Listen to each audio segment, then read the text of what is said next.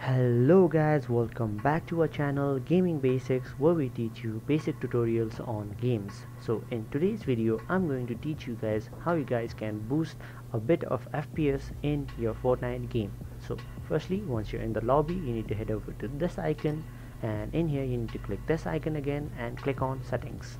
And once you're in the first tab called video, you need to, on windowed mode, you need to be on full screen. Full screen helps you get a bit more FPS, and it will also decrease your input delay.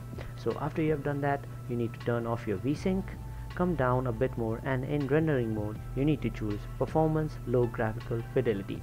This will make your builds low graphical, but it will boost your FPS by a lot, and it doesn't hinder in your gameplay a bit by as well.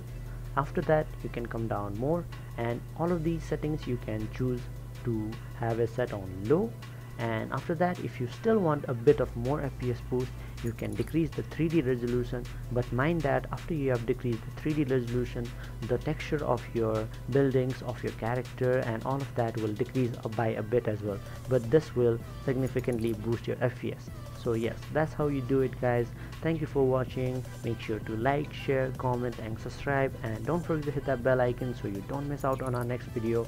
Also, please let us know on the comment down below what video you guys want us to cover next, and we will simply do so. So thank you for watching, and see you guys next time.